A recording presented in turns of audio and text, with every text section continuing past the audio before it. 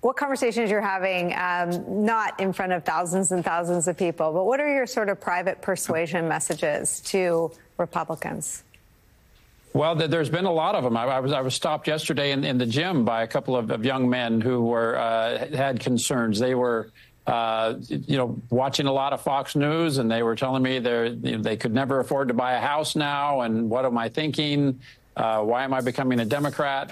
And there's multiply that by thousands, all over our country. I think it's easy sometimes to forget that this country remains very evenly divided, and there are a lot of folks that are misinformed, and that are, I think it's important that Vice President Harris continue to run like she's behind, because underestimating Donald Trump is something that we do at our own peril.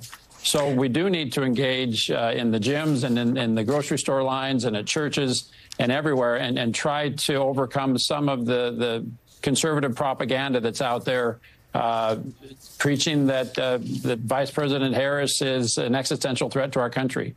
We need to get good information out to people, and again, run like we're behind. Olivia, Troy, one of the places where the disinformation that Trump spews and Vance parrots, and Fox News has actually paid millions of dollars for their role in disseminating on behalf of Donald Trump, is about the sanctity of our elections. It's what brought sort of the first high-profile Republican, Liz Cheney and Adam Kinzinger, to the side of being Republican lightning rods on the pro-democracy side. What is your sense of how much is achievable in the next 87 days?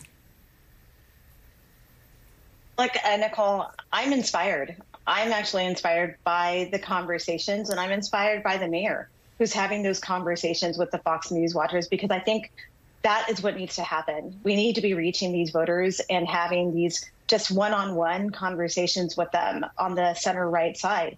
And I think, I was in Michigan with the vice president last month. I saw her extend that olive branch to Republican women and conservative women in that moment. And I saw her speak in a way that was, empathetic and impactful and understanding of how conservatives differ on the views. But I also saw her say, hey, you are welcome as part of this coalition. And I think that's what Republicans for Harris is trying to do. We are saying, we don't all have to be agreeing on everything. But the one thing we agree on is that we want a better future for our country. We want to strengthen our democracy. And also, we want a better future for the Republican Party. And the best way to do that is by defeating Donald Trump. Olivia, I thought so much